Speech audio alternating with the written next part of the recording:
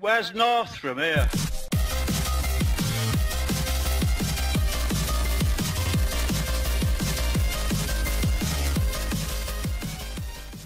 Alright trainers, I'm some Northern Guy, and while I wait for my ride home from work, I thought I'd share with you my predictions for this week's Pokemon Direct. Quite the obvious one to start with. I think we're gonna get to see some new Pokemon from Generation 8. Probably the early route Pokemon, you know, like the regional bird, like the Pidgey of the region, the what are they called? The Route 1 rodents, I guess, the Rattata of the region.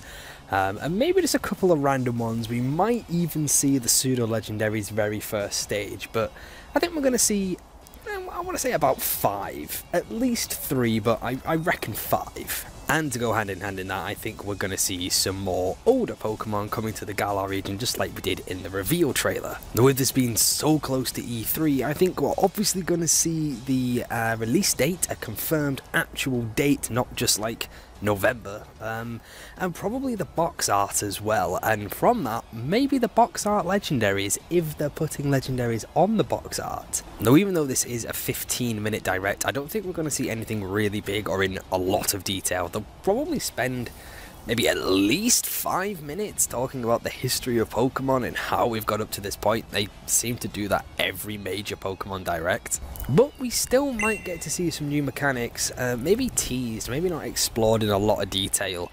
Then again, we might do. They've been really, really quiet with the information for Sword and Shield, especially compared to Sun and Moon, so hey, maybe we might get everything in your face in one big 15-minute direct. I think there's a good chance we'll get to see the Galar region's professor or professors as well, maybe the rival, and maybe and hopefully a gym master. And I want to know more about these stadiums and how they work.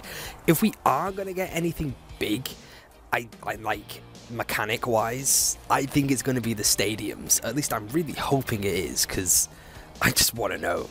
I'm still confused, man. I need to know. And speaking of the stadiums, there's actually a scene in Detective Pikachu right near the start, so it's not really a spoiler, it's a promotional video for Rhyme City that Tim watches on the train. And in that video, he sees Red battling in a big stadium against a trainer who looks like she could be a gym master, and she has an Arcanine and a Gyarados, so maybe we're gonna see dual type gyms in Galar, because I think Detective Pikachu is set in the Galar region. You can see a video about that in the iCard and in the description. And the final thing I think they're going to show off is trainer customization. We know it's in the games, that's already been confirmed. They had that designer t-shirt competition where the winner actually got disqualified. But maybe this time round, or hopefully this time round, it's a lot bigger, it's a lot better.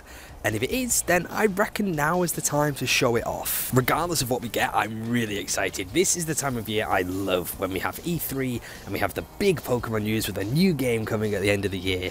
I love this stuff. So let me know down in the comments what you think we're going to see in the Direct on Wednesday. Thanks very much for watching. If you enjoyed this video, make sure you leave a like, subscribe to the channel to see more content from me, and share this video with a friend. Also, it'll be interesting to come back after the Direct and see if my predictions were right. Click that notification bell to make sure you never miss an upload, and you can connect with me on these social media platforms. I'll see you in the next video, but until then, keep training and have a good one.